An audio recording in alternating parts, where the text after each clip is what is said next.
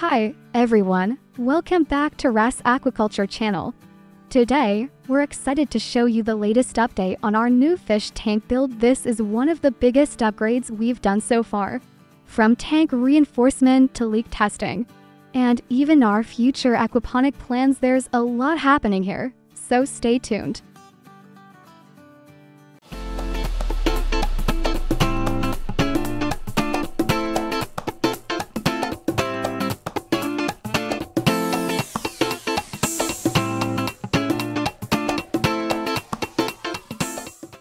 This tank measures 6 meters in diameter and 1.41 meters in height, making it capable of holding a substantial amount of water, are ideal for our upcoming aquaponics setup that will support both fish and plant growth. To keep the tank from bursting under water pressure, we installed water tightening rings made from flatbar mild steel. These rings wrap around the tank to provide strong structural support and help maintain the shape.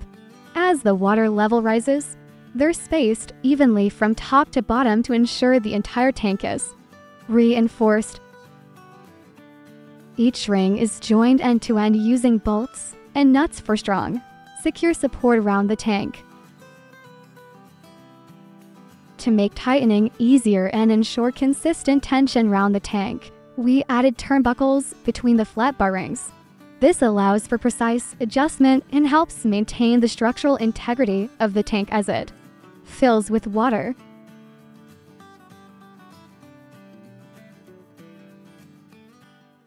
Inside the main tank, we placed an additional HDPE tank to serve as the inner lining and main water container to keep it firmly in place.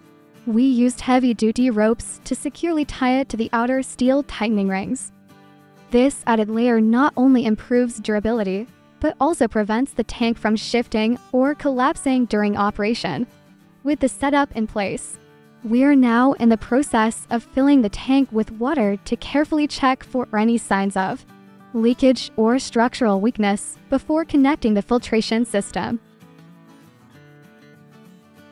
This tank will soon be equipped with a complete water filtration system designed to maintain optimal water quality for both fish and plants.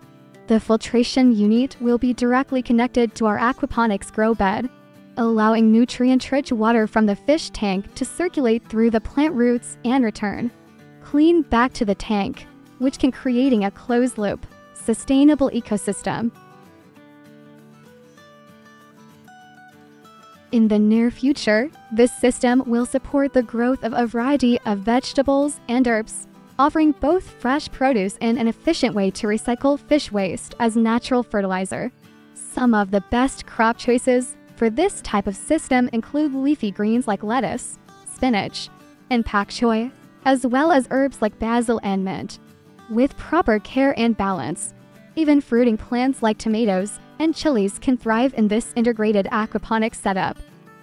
Lastly, if you enjoyed the video, don't forget to subscribe to our YouTube channel and give us a thumbs up. That's all for today's video. We hope it helps you better care for your crabs and shrimps. Bye!